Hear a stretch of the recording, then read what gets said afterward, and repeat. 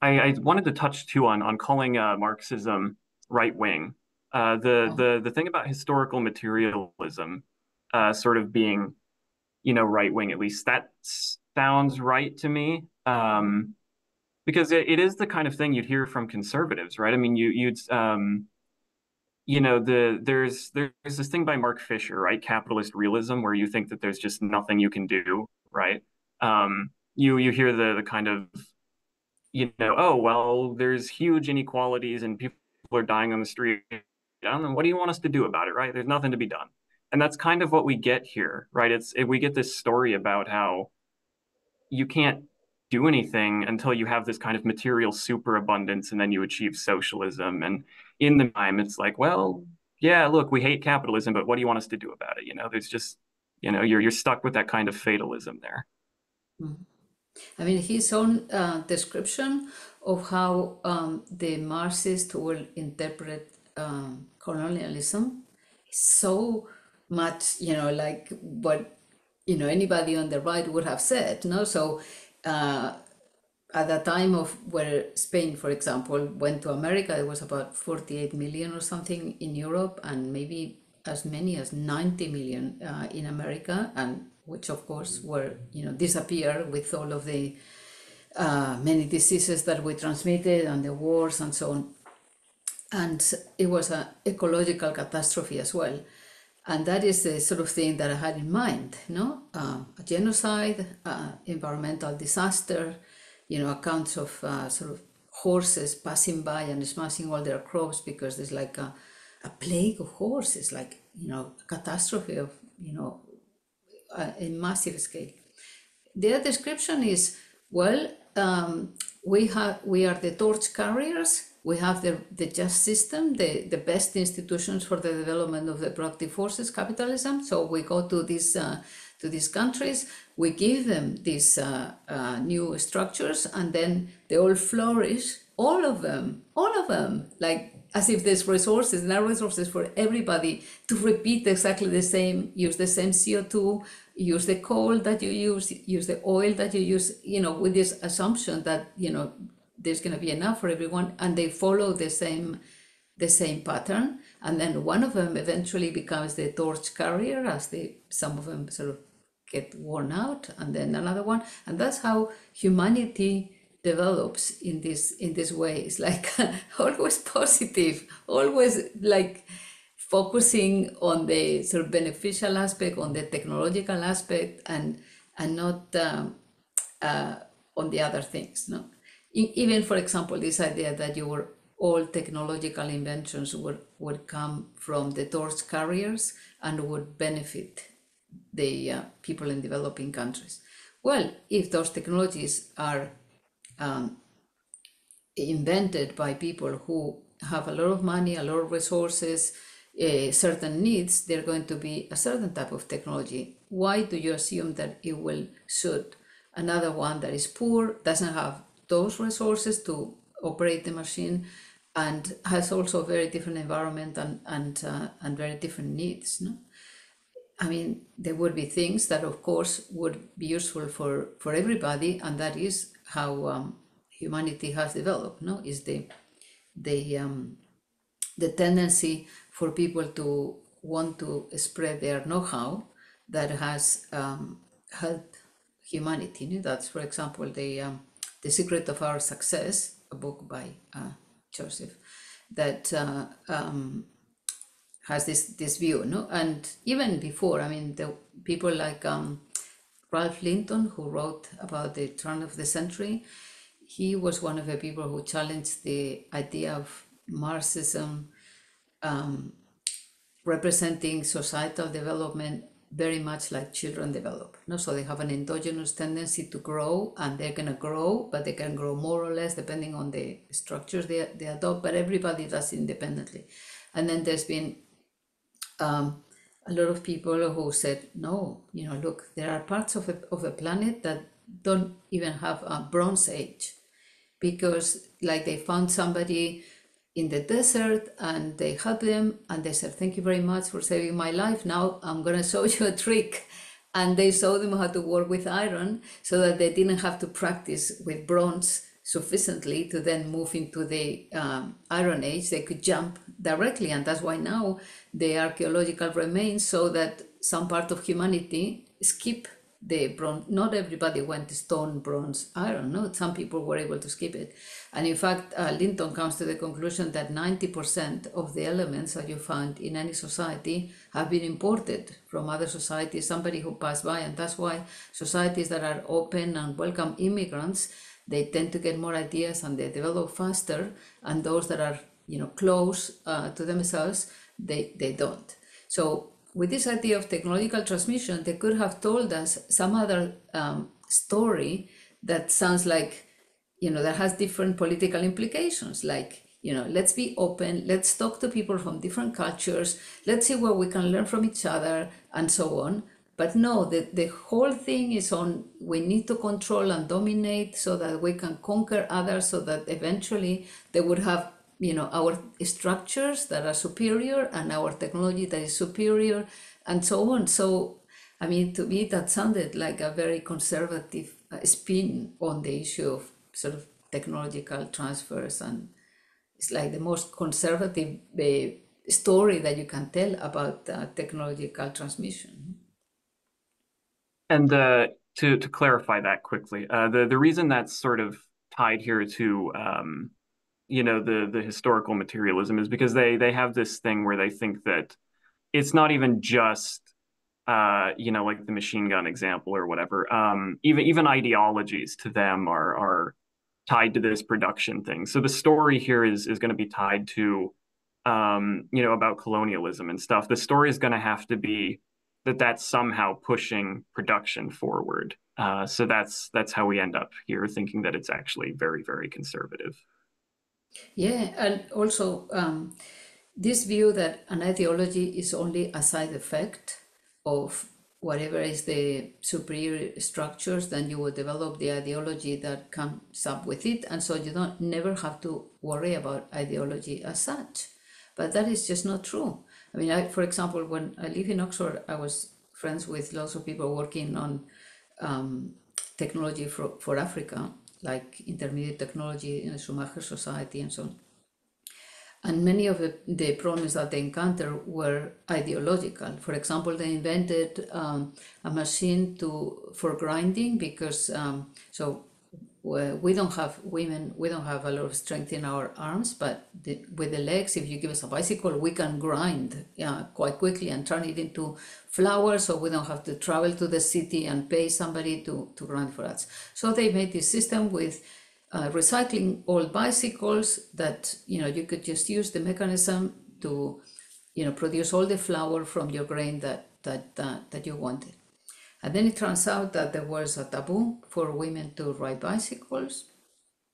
And also there was a taboo for men dealing with the grain because there was some cultural association of the grain and with fertility, with women, with the land, blah, blah, blah. So they had made this fabulous invention, and because of this combination, it couldn't work out. And for a Marxist, that could never happen because the ideology is always there to oil the machinery and for everything to go smoothly, and they don't anticipate that sometimes there are some ideologies that are terrible. I mean, last year I had, as a student, Otto Odonga, who is now trying to become the next Prime Minister of Uganda. And of course, his stories and his own ideology is so extremely bad for Uganda. Obsession with population growth. The value of a man depends on how many children he has. Horrible attitude towards gay people. I mean, overpopulation is one of the big problems of Africa. It is, and the ideology that people have is really bad for one of their major problems. It's just not, I'm not saying that it's just a matter of changing their ideology. Of course, there are lots of things that can be done. For example, years of education is very strongly correlated to number of children you have. So the more you educate women, the more they would. So there's something non-ideological, which is increase the years of schooling for women that you can do in Africa to to get this problem. But the idea that the ideology that they have, this obsession with reproduction, is optimal for the development of Africa, is completely crazy. So you should not go around spreading this view that people have the ideologies they have because that is optimal for their growth, because very often people have ideologies that are very bad for them. Yeah, I did sort of wonder too, because Cohen's theory is sort of strong in a lot of ways. I was sort of wondering what you thought about maybe a sufficiently moderate theory, like maybe you just sort of um, strip back the bits here that are kind of too strong, right? Like maybe you just say that certain ideologies are going to be there for pushing production forward or whatever. I sort of wonder where you think it gets left off if you just sort of, I don't know, weaken the theory a lot.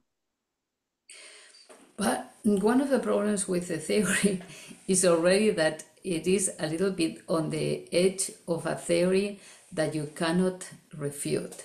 And that is the worst thing that a theory can have. A theory must be always explained very clearly and with the conditions of refutation spelled out, so that if such and such happens, that means the theory is false. No, such and such happens, it means the theory is false. We can't trust a theory as a serious theory if there isn't something that would be obviously, able to lead us to abandon the theory. No? So the more you sort of weaken it and the more you sort of so on and say, well, maybe the bad theories will eventually be abandoned after centuries, or, the more you go in this direction, then the more you would be intensifying that problem with a theory that doesn't have very clear conditions of falsifiability.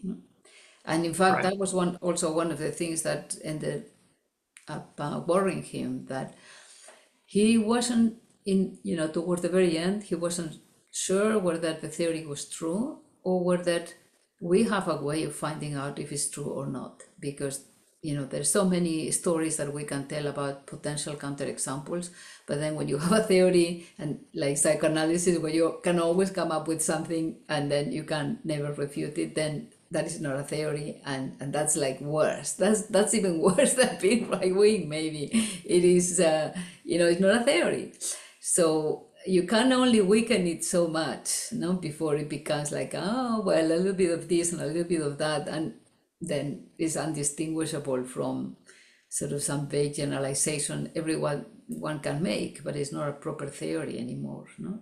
And I certainly can make predictions, because it says things will change.